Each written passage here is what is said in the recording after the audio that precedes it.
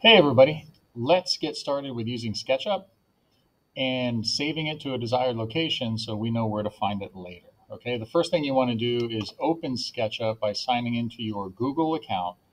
Ours in our district is a Google Suite, so we would open our Google Drive, and here it is after you sign in with your username and password, you get to your Drive. When you see these 9 little black dots, some people call it the waffle. These are your Google apps right here. And in these, if you scroll all the way down, I'm rolling my zoom dial down, you'll see all of the stuff that you're enabled, allowed to use. And here at the bottom, SketchUp for Schools. So when you click on that, it opens this. Eventually. Yep.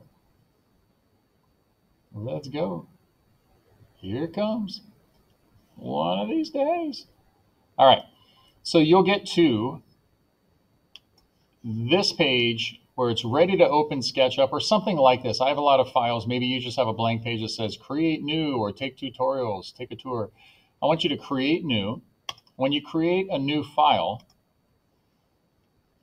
it'll automatically open this blank file of this avatar, this person's here, just to give you a sense of scale, like what's about 6 feet or 5 feet.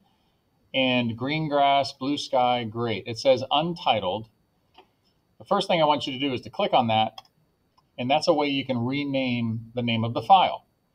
So go to My Drive, select this is where you want to save it to. I want to save it to My Drive.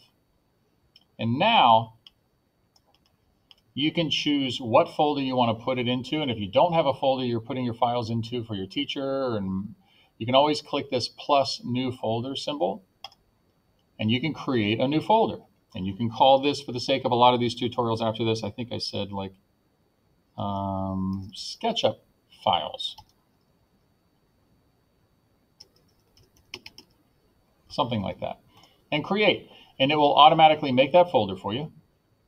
And in that folder, since it's highlighted blue, you know you're going in there, you can rename your file. You can rename it anything you want, really. I'm just going to say my first SketchUp file. And when you do that, you hit save here. You're going to save this file to that location. There. You see the title changed, my first SketchUp file. Something you need to know for future tutorials about this, I recorded a lot of these a couple of years ago during the pandemic, and SketchUp changed this toolbar a bit. Used to be subsets in here. Everything involving lines used to be under this pencil icon. Everything involving shapes used to be under this rectangle. Now, to get to all the other features, instead of just a rectangle, if you wanted to do like a circle or another shape, you have to come to these 3 dots, click on that, and it opens a window with all of those similar functions in the same area, like lines, arcs, curved lines, polygons, shapes, and like that. So just remember, if you don't see something that I'm talking about in your current toolbar, go to these 3 dots, and it'll open that window. All right, see you for the next tutorial.